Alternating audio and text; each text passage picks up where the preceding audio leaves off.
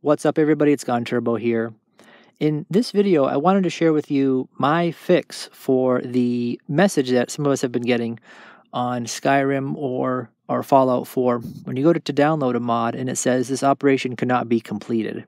I wholeheartedly believe this is a Bethesda issue, and we're all still trying to figure out how to work around this. There have been other videos posted out there by other YouTubers and gamers that have tried to remedy this problem. There are a lot of steps and some different methods to try some different ways, but this has worked for me. It's something that I still have to kind of continually do. It isn't a permanent fix, but in the moment, it has worked for me.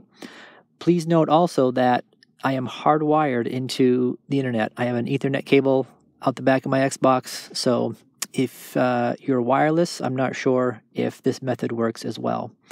But what I have simply done is at the mod menu screen, when I am in a spot of ready to download a mod and click download and get the message, I just simply unplug the internet cable from the back of my Xbox for 2 to 3 seconds and plug it back in, and then give it about 2 seconds, and then I click download again.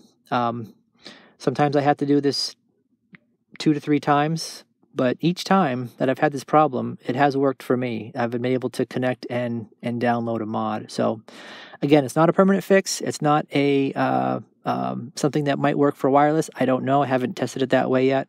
But if you're in this kind of situation like me, this is a way to get by this message and continue to be able to download the mods that you want to download. So I hope this has been helpful. Thanks for watching. I'll talk to you again soon.